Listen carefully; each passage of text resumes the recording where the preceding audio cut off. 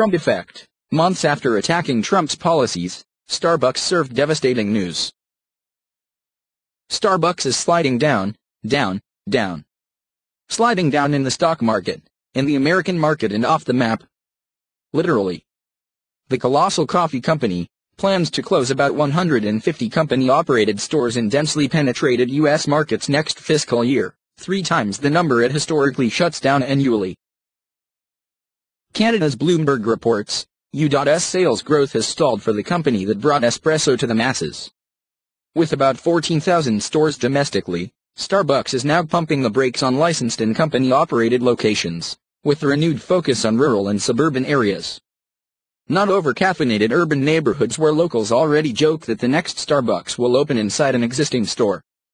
Does the new CEO really think opening stores in the flyover states is going to go well for them? The cafe chain said Tuesday it expects comparable sales to rise just 1% globally for the current quarter, the worst performance in about 9 years.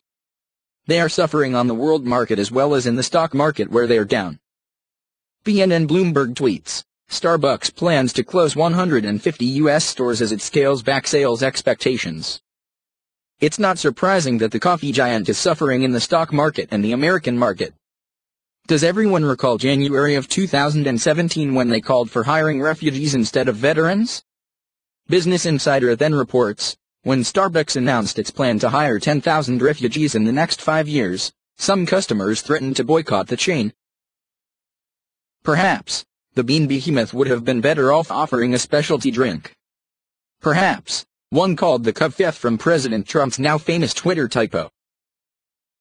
Moreover, our president, who has a sense of humor, tweets if anyone can figure out the true meaning of Covfefe. Trump supporters decided it means coffee. Just not coffee from Starbucks. Coffee infused with making America great again.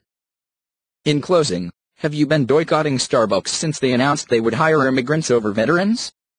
And will you continue if you have been boycotting them?